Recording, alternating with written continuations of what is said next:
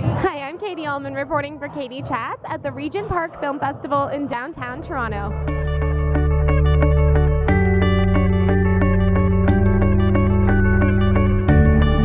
I'm here with actor Richard CHEVOLLEAU. How does it feel to have your feature film home again here at the Regent Park Film Festival? It feels amazing.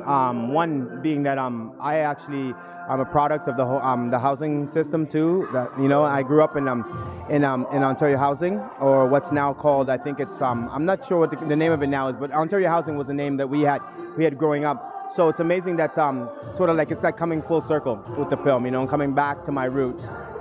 And tonight there are so many youth from Regent Park and from the area who've been involved in the educational programs that the festival puts on, who are performing for us tonight. What's it like being here and seeing these kids involved in the community like this? Oh, it's amazing being here, because when I was growing up, we didn't have a lot of these opportunities that they have today. So to see that there's a direction for kids to go other than just the streets is an amazing thing. It gives a lot of kids opportunities and gives them it opens opportunities to areas that they normally would never have access to. So I'm happy. What was it like working with Sud Sutherland on Home Again? I love Sud. Sud Sutherland's an amazing director. I love working with him. I work with him anytime. It was a wonderful experience. Being in Trinidad was wonderful. I love the country.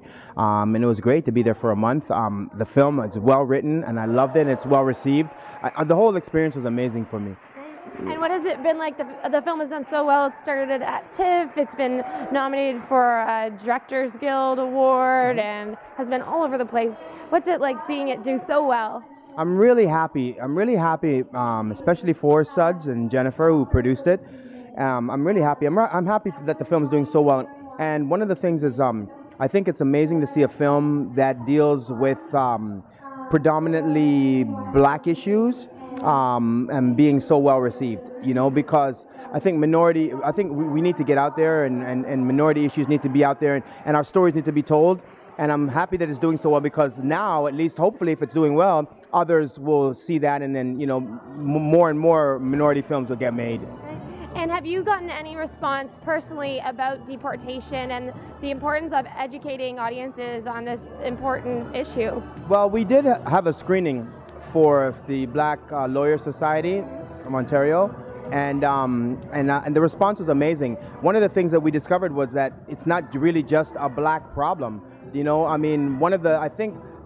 lot of people from South America have the same issue. From anybody that's an immigrant here, and only has a landed status is susceptible to that.